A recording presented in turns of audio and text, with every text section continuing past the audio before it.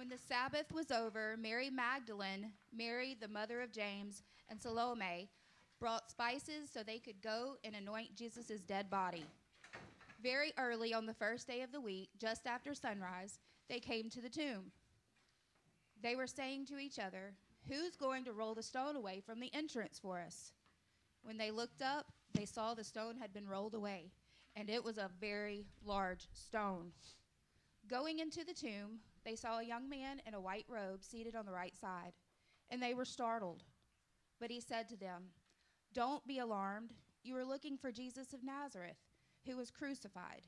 He has been raised. He isn't here. Look, here's the place where they laid him. Go tell his disciples, especially Peter, that he is going ahead of you into Galilee. You will see him there, just as he told you." Overcome with terror and dread, they fled from the tomb. They said nothing to anyone because they were afraid. The tomb is empty. Happy Easter. Happy Easter. Come on, be excited. Welcome. Okay. Rejoice, there is good news. Christ is risen. Christ is risen. Let all the earth proclaim the joy. Christ is risen. Hallelujah. Hallelujah. Hallelujah. Hallelujah. Hallelujah. Hallelujah. All right, finally, y'all need to be excited. The tomb is empty and Christ is risen.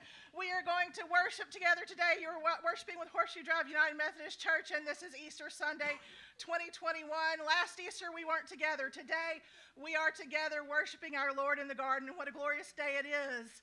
We are about to sing, "Christ the Lord is risen" today. If you have flowers and would like to come forward and put them on our flower cross, do that as we sing. If not, just stand back and sing to your heart's content the joy that Christ the Lord is risen today. Amen. Amen.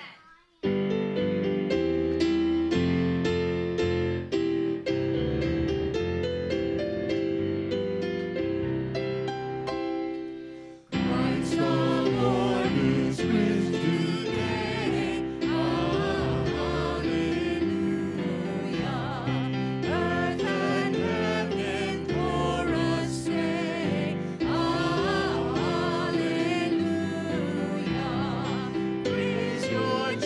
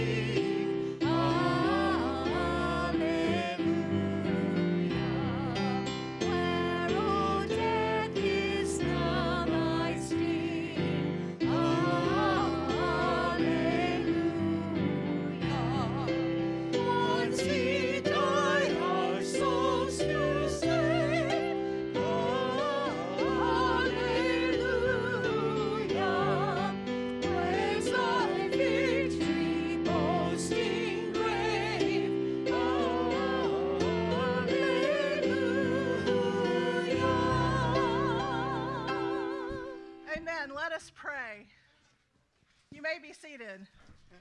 Most holy and loving God, we thank you. We thank you for a beautiful Easter. We thank you that the tomb is empty. We thank you that we can shout hallelujah once more into the joyous sunshine and know that you are alive, that death has been overcome, and that we are able to live freely, forgiven with you through all our days. Lord, thank you so very much for the blessings you have put upon us. And we ask you today, Lord, as we continue to move with your Spirit, as we continue to celebrate Easter, not just today, but for over these 50 days, to celebrate the resurrection, help us to remember this is why we are here. Jesus came as a baby, the incarnation. Jesus lived, teaching us how to be and to work together in the world. And then Jesus went to that cross, but rose again on the third day on Easter Sunday for us so that we could live freely with joy and happiness in all the days ahead, knowing that all of our days are eternal with Jesus Christ our Lord. We pray this today in the name of our Lord and Savior. Amen. Amen. Amen.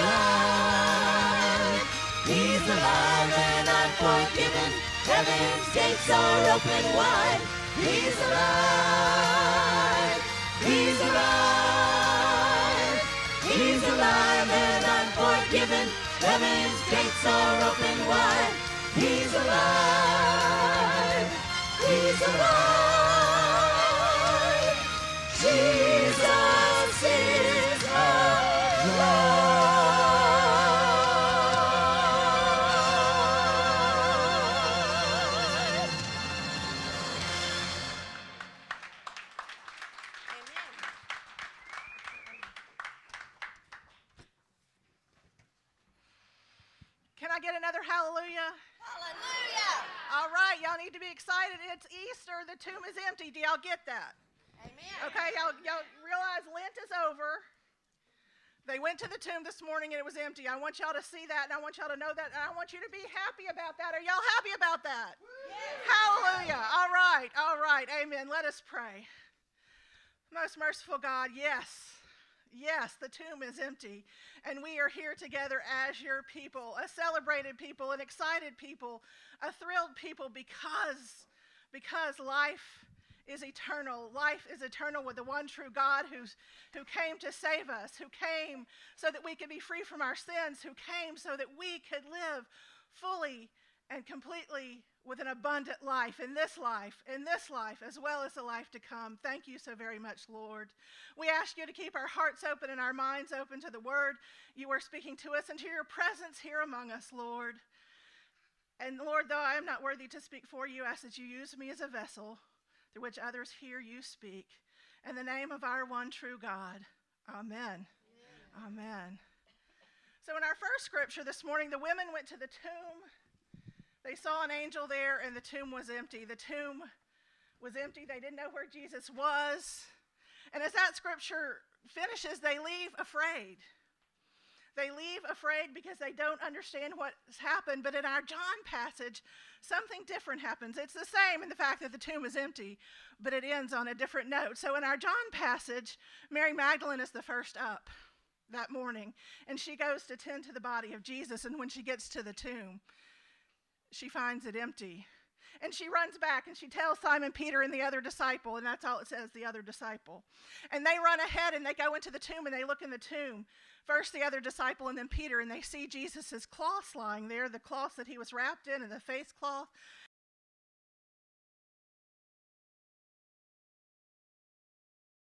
Have to ask us, why are we crying? Unless we want to say, I'm crying tears of joy because Jesus is alive today. We are people who can get through anything, and we have gotten through some pretty heavy persecutions over the course of 2,000 plus years. And we will go through much more trial in the face of the Christian people. But we will overcome it, because there is a promise beyond the grave. There is a promise beyond this life. Because God broke into a sinful world, a broken world. God broke through that and said, I'm going to create a plan so that you don't have to live with your sin anymore. Yes, we're going to sin. Yes, we live in a broken world. But I'm going to send my son to forgive your sins, to forgive you so that as you sit here today as a faithful follower of Jesus Christ, your sins are forgiven. And I'm going to send my son so that your sins can be forgiven. And he is going to overcome death so that not only your sins are forgiven, but that I will promise you life eternal. And when this life passes, that won't be the end. There is a glory yet to come. A glory yet to come. When Christ comes again in victory, we will all feast at the heavenly banquet, and we will be one people with God for eternity. Are anybody excited about that? Yes. Okay, thank you. You got masks on, so it's hard to see if you're smiling or angry or not. So come on. Thank you. This is an exciting time, and this is why we are here as the people of Jesus Christ, and this is why we don't live like everybody else. You see, it's easy to fall into living like everybody else because the world wants us to be miserable.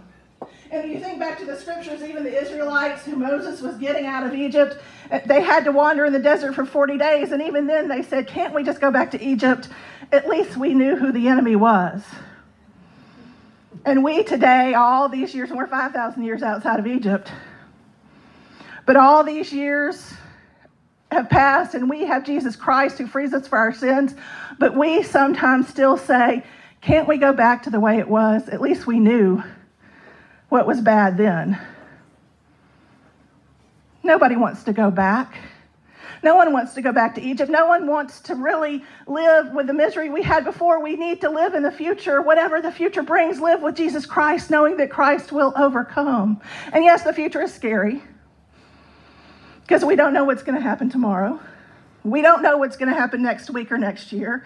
And we know in a broken world, bad things are going to happen. But we live with Jesus Christ. and we live with the resurrection. So again, if Christ can overcome death, Christ can overcome anything. So instead of being the people who want to moan and groan and go back and say, let's just go back to what we knew before because it was at least comfortable. It wasn't happy, but it was comfortable. Let's lean into the future and say, look, if Jesus can overcome all that we've dealt with so far, Jesus can overcome whatever comes next. So let's live into the future. As the people of God, let's live into the future as the people of Jesus Christ, people of the resurrection. We are Easter people.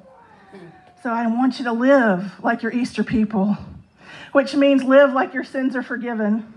And when you make a mistake, repent, say you're sorry, and move forward, but live like your sins are forgiven and you're not burdened down by the world. Live that you know that tomorrow you may die, but that won't be the end for you.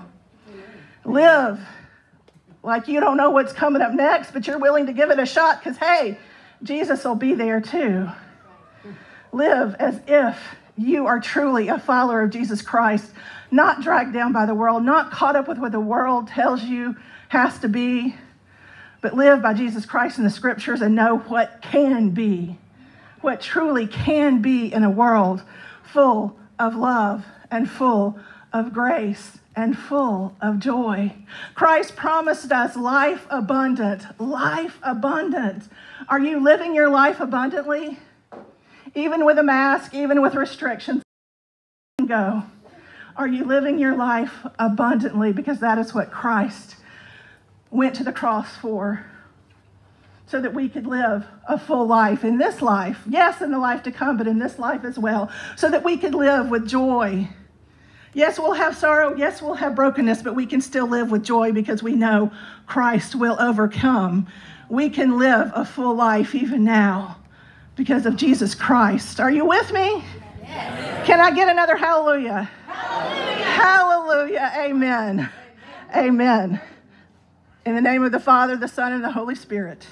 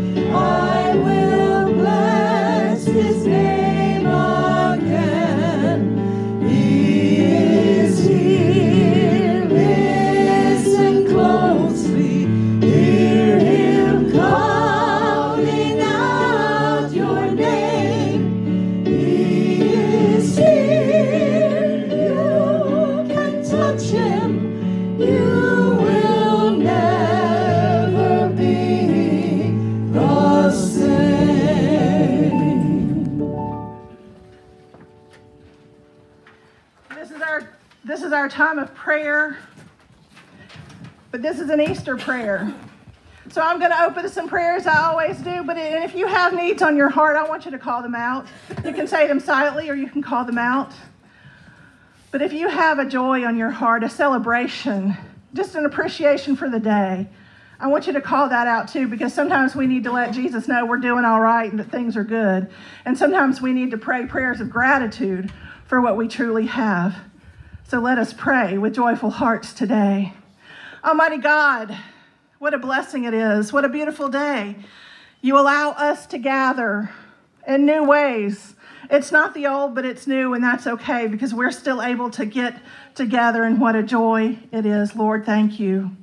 And thank you for the beautiful flowers and the springtime and the true glory that your hand is at work in all of creation, not just in our lives, of all of creation. And thank you, no matter what time, day or night, whatever state of mind we're in, we can come to you in prayer and you will hear our prayer. So at this time, as we lift up the needs on our hearts, let us also lift up our joys to you this day. My family. The fact that we're here, amen. Amen.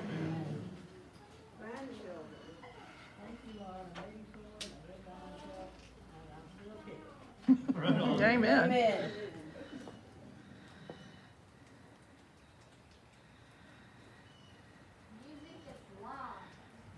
Amen.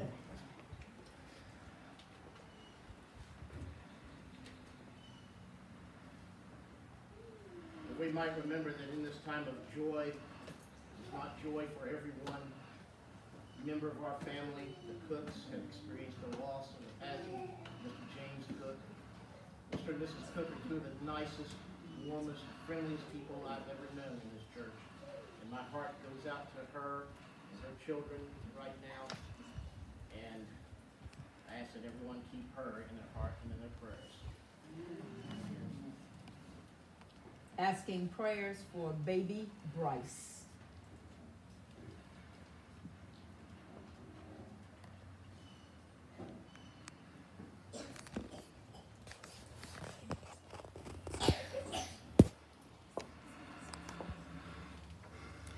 Lord, we know that even in this life there will be loss, but because of you there will be hope. We know that in this life there will be injustice, but because of you we are ready to work against injustice. We know in this life there will be violence, but prepare us so that we can work to fight for peace.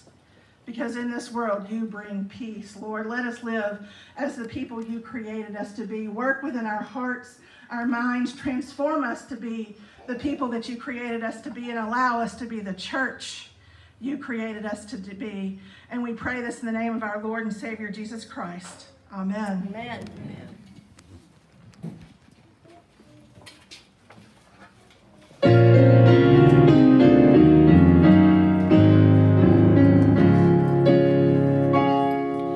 Praise God from whom all blessings flow.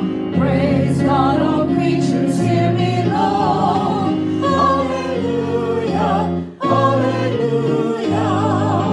Praise God, the source of all our gifts. Praise Jesus Christ, whose power uplifts. Praise the Spirit, Holy Spirit. Hallelujah, hallelujah, hallelujah.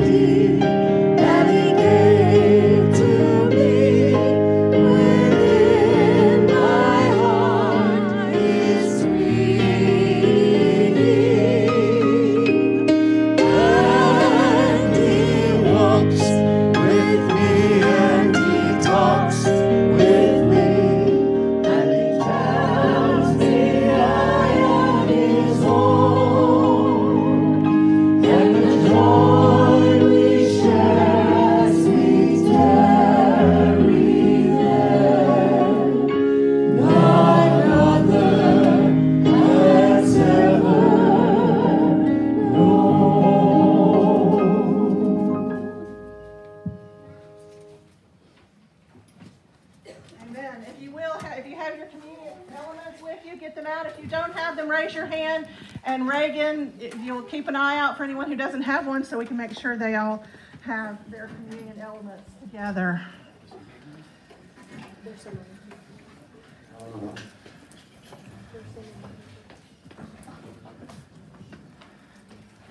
If you don't know the responses and you don't have the responses, that's okay. You can just follow along. If you do remember them from heart, just speak them out. Christ our Lord invites to his table all who love him, who earnestly repent of their sin and seek to live in peace with one another. Therefore, let us confess our sin before God and one another. Pray with me. Merciful God, we confess that we have not loved you with our whole heart. We have failed to be an obedient church. We have not done your will. We have broken your law. We have rebelled against your love.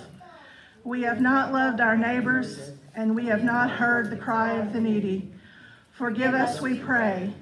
Free us for joyful obedience through Jesus Christ our Lord. Amen.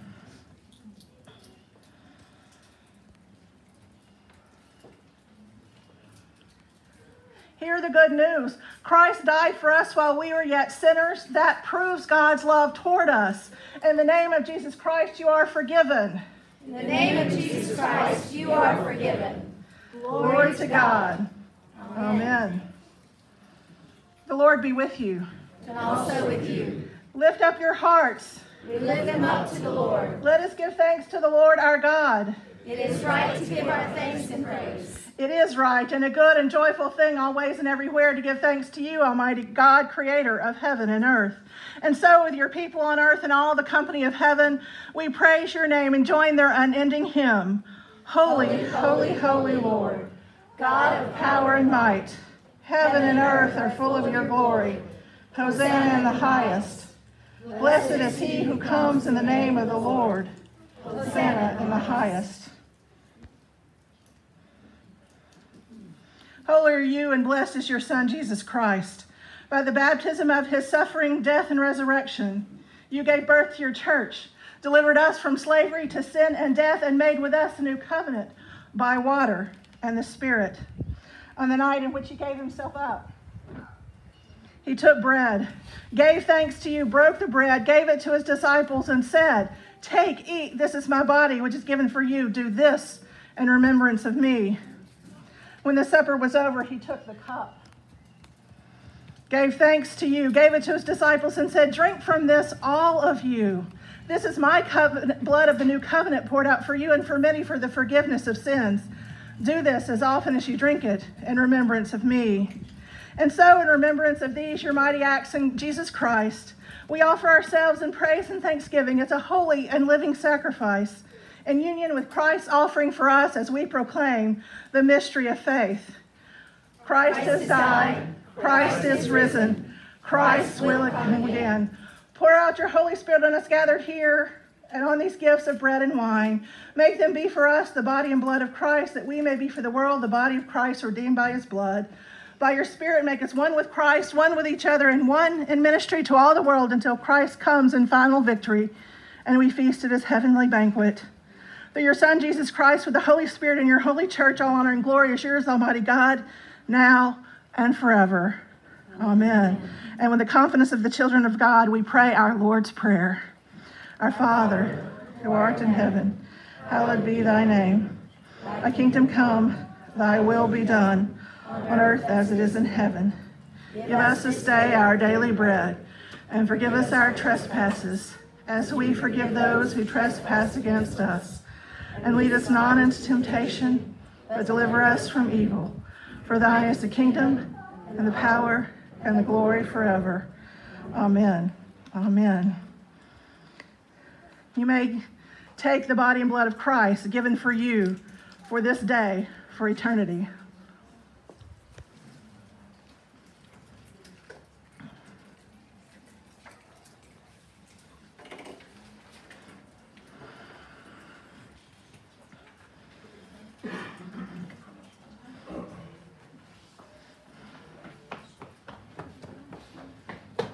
He had to get over there. He had to come back. Hallelujah. Thank you. Hallelujah. We have received, we have been fed with the glory that is God, and we will go into eternity with God's glory and God's resurrection with us. Amen. Amen. Please stand. Our final song, our final prayer today. He lives.